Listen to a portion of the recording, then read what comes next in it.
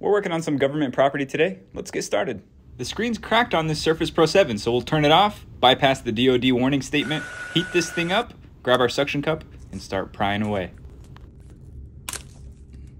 I got glass in my eye. After a harsh reminder to put on my safety glasses and gloves, I'll grab my blade and start cutting away at this adhesive. This isn't your typical tablet. It has much stronger adhesive in between the frame and the glass. But once we got that pulled up, we'll unplug the battery and the screen connections.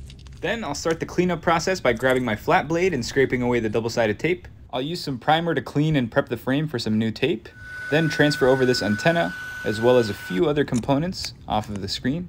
Then I'll grab some fresh double-sided Tesa tape and place it all around the frame, as well as a small bead of T7000 water-resistant glue.